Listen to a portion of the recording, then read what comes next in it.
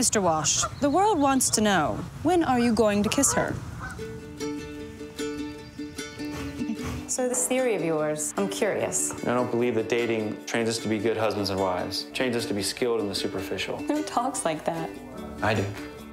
Shoot the ball. Fact. Most people know more about someone after a job interview for delivering pizzas than they do after most dates. Where do you get this stuff from?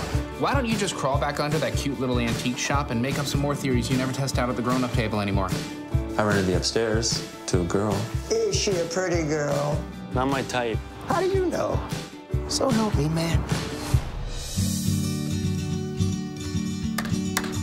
How come you haven't asked me out yet? If I do, you start breaking things. Okay. I needed to believe my life could be different than it was. That I could be different. And how did you do that? And don't even tell me you found Jesus or something. More like he found me. Really? You just packed everything you own into your car and started driving until you ran out of gas. Make a fresh start, go where the wind takes me, follow the warm and fuzzies.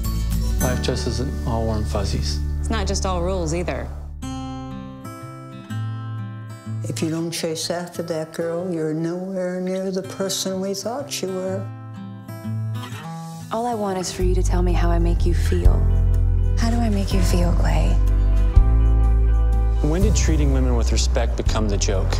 You want to know what the joke is? I came here ready to forgive you no matter what. You make it sound so easy. You make it sound impossible.